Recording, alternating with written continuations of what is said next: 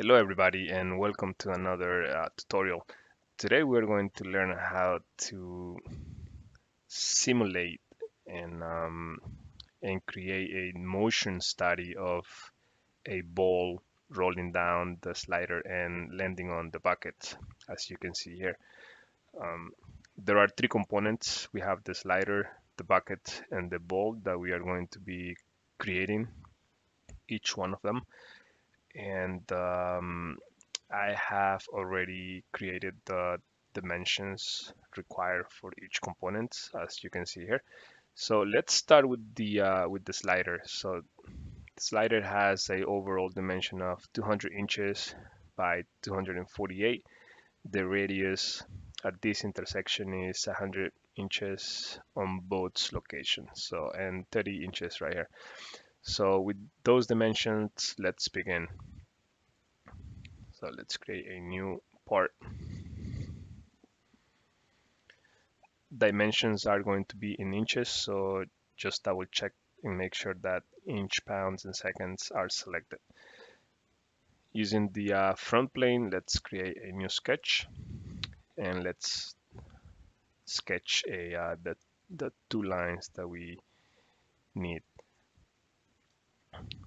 So if you recall, so this is a 200 inches on the X direction, and this one here total of 248, but we are going to create two sections here, so 200, and then um, we can create this incline line.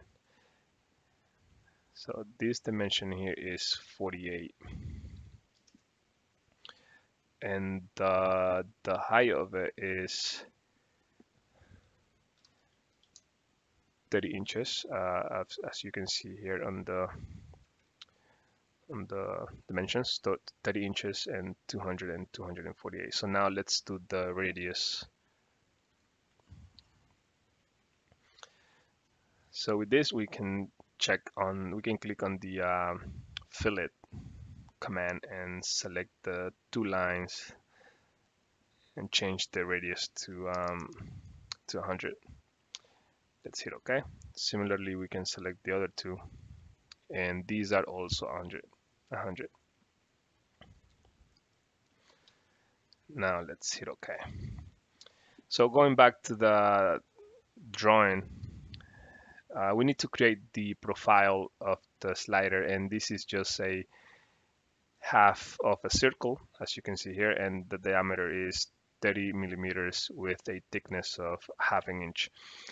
And for that, we are going to create a reference plane so we can start creating the circle at this location. So let's go to the features, reference geometry, and plane. The reference will be the top plane, and the height of the new plane will be 200 inches. Let's hit OK. So if we look at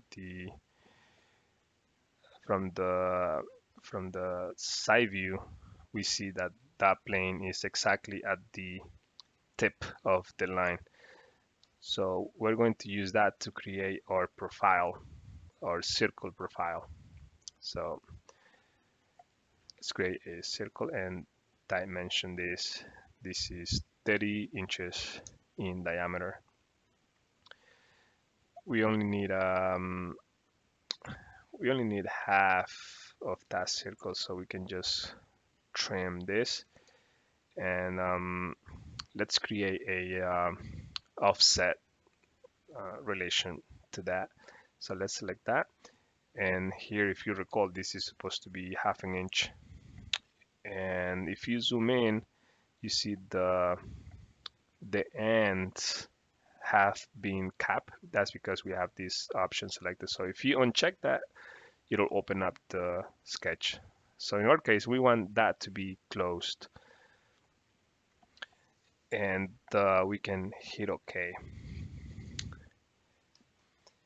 Now we can use the let's go to features. Let's hit OK one more time. Let's go to features and use the swept bus base. And the sketch is already selected, and now we need the path, and that's the path that we want it to be. And we can even create a thickness to that, but we already have a thickness, so we don't have to worry about it. But for just to show you, if you click on this, um, you can kind of see now there is a thickness on that sketch, and we can change directions, and we can just let's use that thickness for just for you to see how it looks.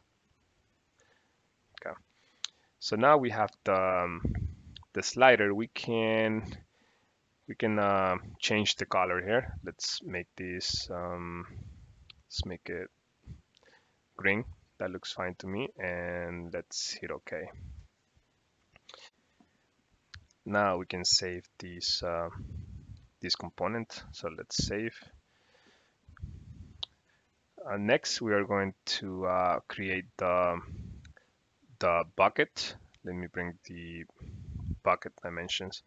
So we have 30 inches in height, and the outside diameter is 100 inches, and the inside 96. That means that the wall thickness is 2 inches for the bucket. So let's create a new part.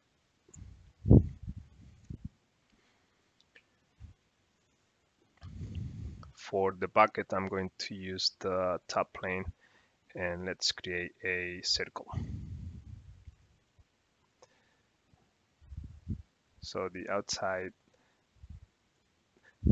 diameter is 100 inches. Now we can hit OK, and let's give it a thickness. If you recall, this is 30 inches in height, and we can keep the blind direction.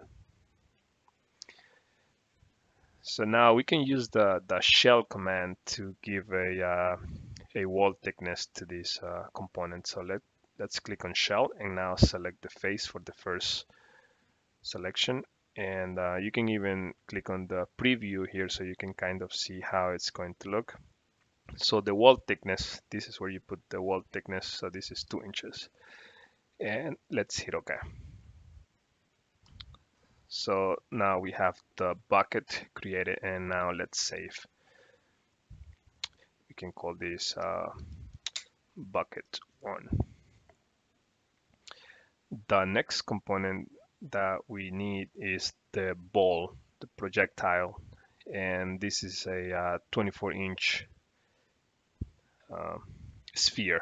So as you can see here, so using that information, we can create a new part,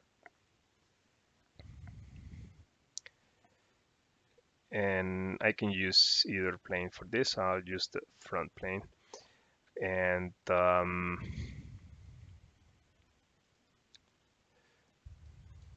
front plane sketch.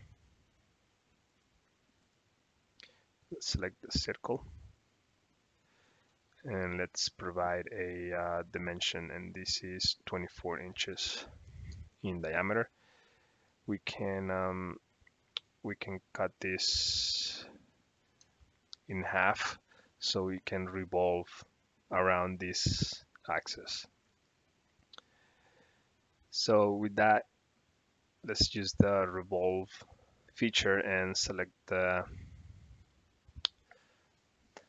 axis to for the rotation 360 degrees, and blind options shall be selected. So let's hit OK.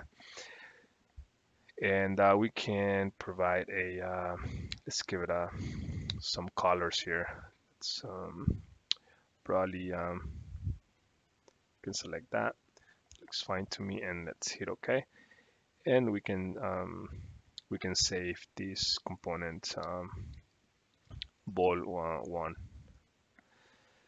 So looking at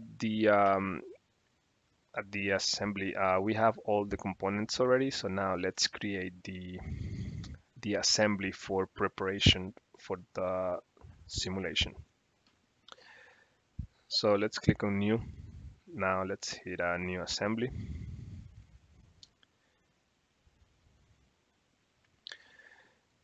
The first thing I always like to do is make sure that we have the right units and inches, and let's click OK. Let's go to insert components and hit on browse, and the first one is going to be the base slider. Without clicking anywhere else, just click on the check mark. This will fix the component, and you can confirm that by looking at the F letter at that particular part. So we have the slider. Now let's bring the bucket. You can either select it from here or click on browse and select bucket. And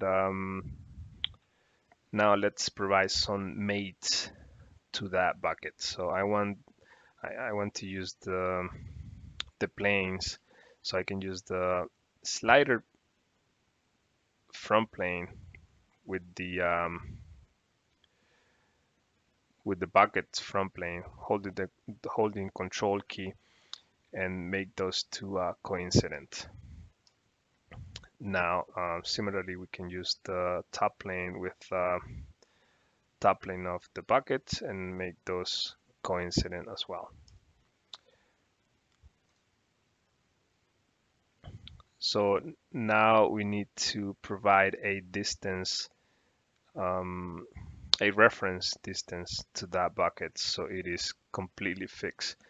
For that, we can do the similar thing. We can use the right plane of the slider with the right plane of the bucket and provide a distance right here.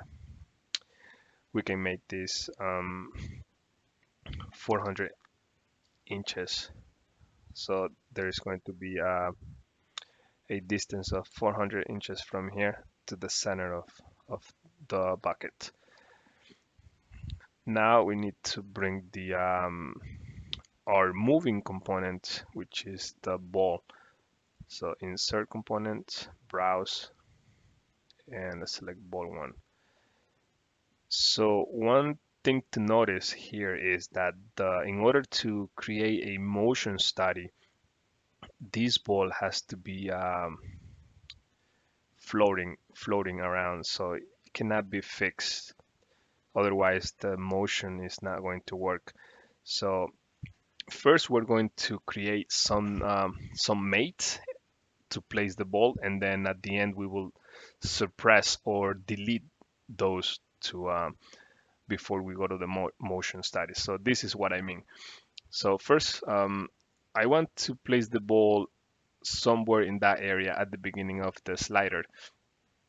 So the first thing I'm going to do is I'm going to select the top plane of the ball with the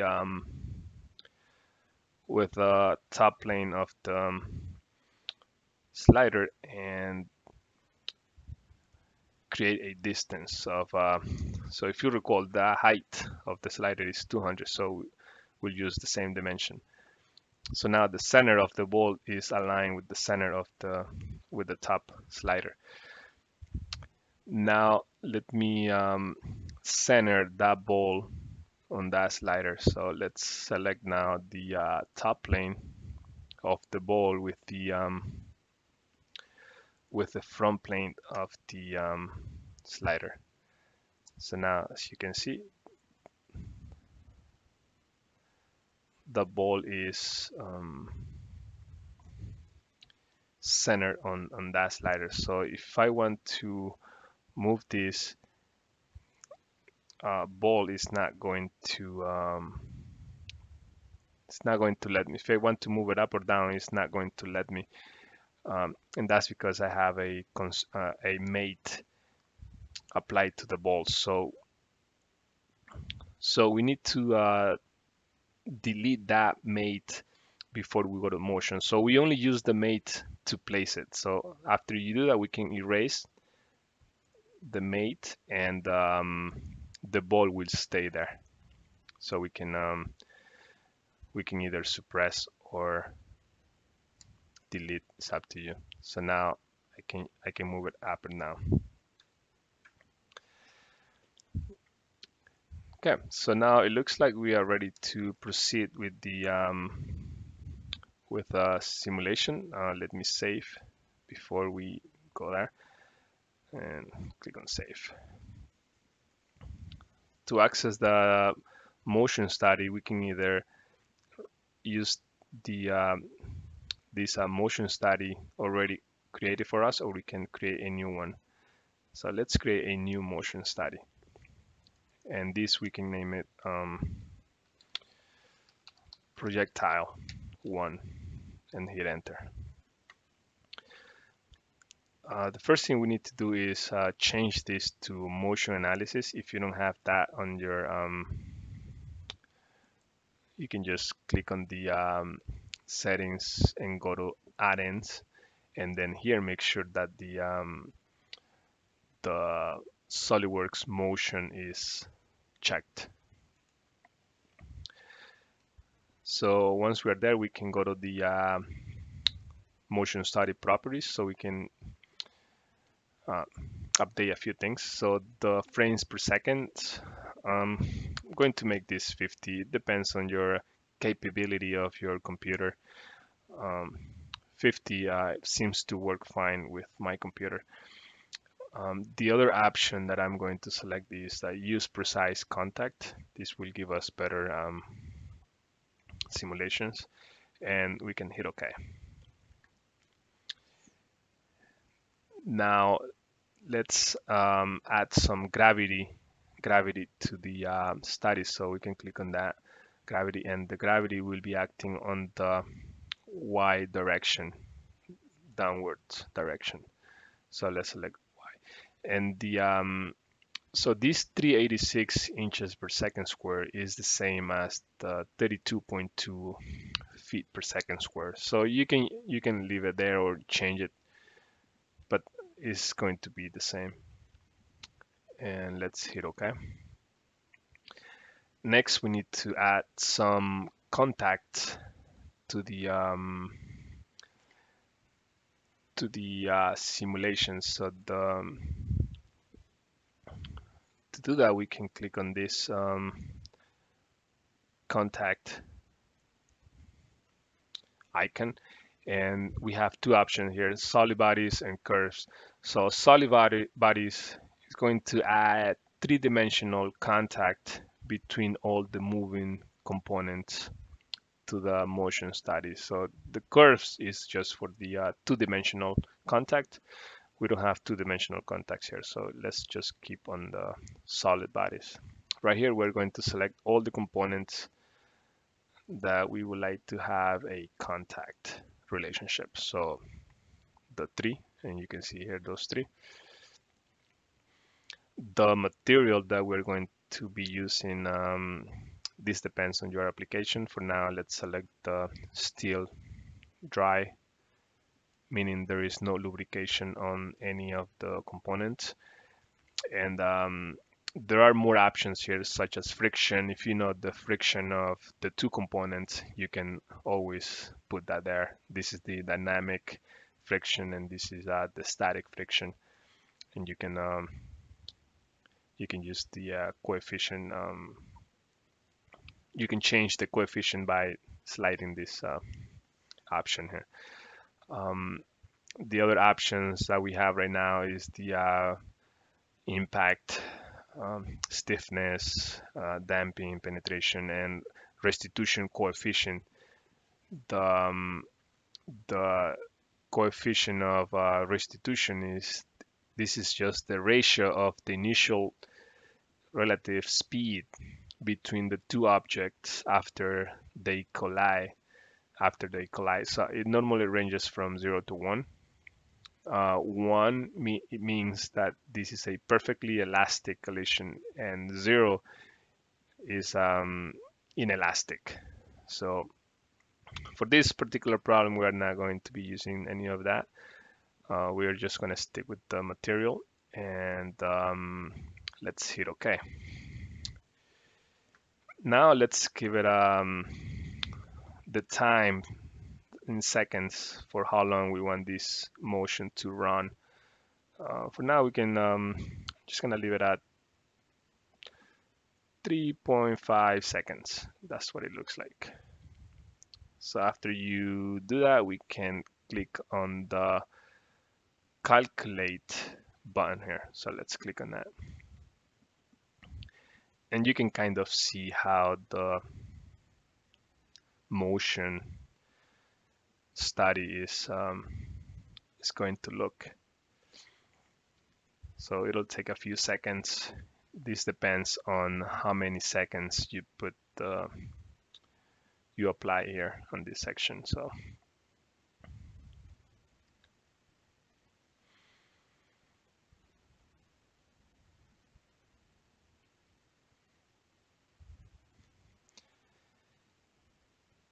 after it finishes the calculation, we can hit play, and we can see the motion of the rolling ball sliding down the slider. So right here we have a few more options. We can playback mode options. So we can either do a loop. This means that after you finish the 3.5 seconds, it'll go back to the beginning and keeps running the loop, as you can see here. The other option we have is the reciprocate, and it's gonna reverse after it finishes. So that's a cool option there. We can even change the views. So let's say you want to see it from the front view. We can select the front view, and or even from the side. Let's reduce the speed a little bit. So let's make this 0.5 so we can have a chance to look at the simulation. So let's see it from the side so you can see it better. So now the other thing that we can do here is you can even plot what is the maximum height distance that the ball jumps right after it leaves the slider, and the travel distance on the X direction as well. So for that, we have these results and plots. We can click on that, and right here we're going to select displacement, velocity, and acceleration. And first, let's take a look at the linear displacement on the X component, only on the X direction. For this one here, we're going to select the ball, which is the moving part. And now let's hit OK. So looking at this plot, we can see that at 0 seconds, there is no displacement on the X direction. And it starts a displacement after 0.69 seconds probably, and that's when it reaches the this section right here. So we can even play, and you can see the red line.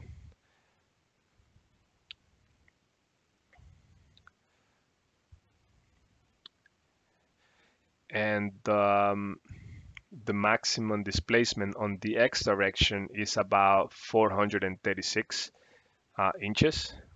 And that makes sense because if you recall, we placed the bucket at about 400 inches from the slider. So 400 is up to the center of the bucket, and then you add a few more inches. So that makes sense. So now let's take a look at the displacement on the y direction. So we should be able to see the jumping height of the ball right after it leaves the slider. So let's click on plot and select displacement, linear displacement, and now we select the y component of the ball. Select the ball. Now let's hit OK.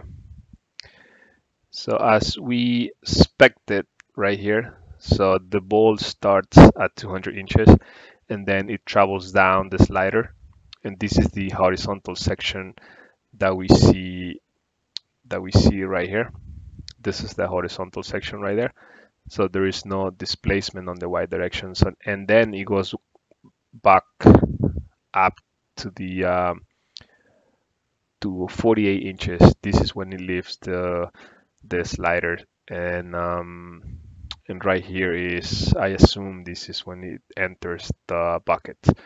And we can even play the simulation, and you can see this red line going along the path. So this is the, as you can see, so now it's jumping right there and then bounces a little bit and then it'll rest on the bucket. So let's do this in slower motion here. Let's do it one more time so you can see better. So slide down, horizontal section, now it's jumping to that maximum height right there and lands on the bucket. So the other thing that we can do is change the a few parameters. So let's go back to the contact. So if you recall, actually let's go back to the contact right here. So edit feature. This is the one that we chose at the beginning.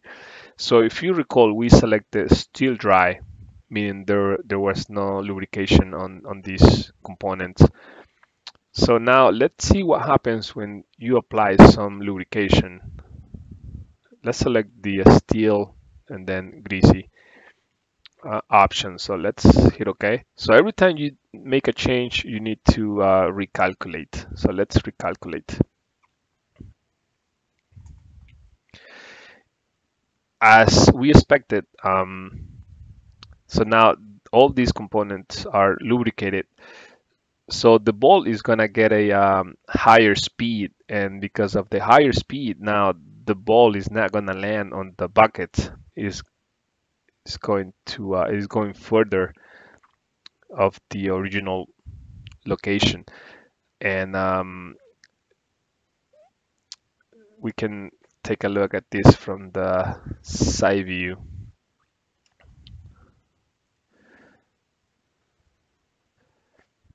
And this is a powerful tool to estimate the landing height of the ball or the velocity it reaches.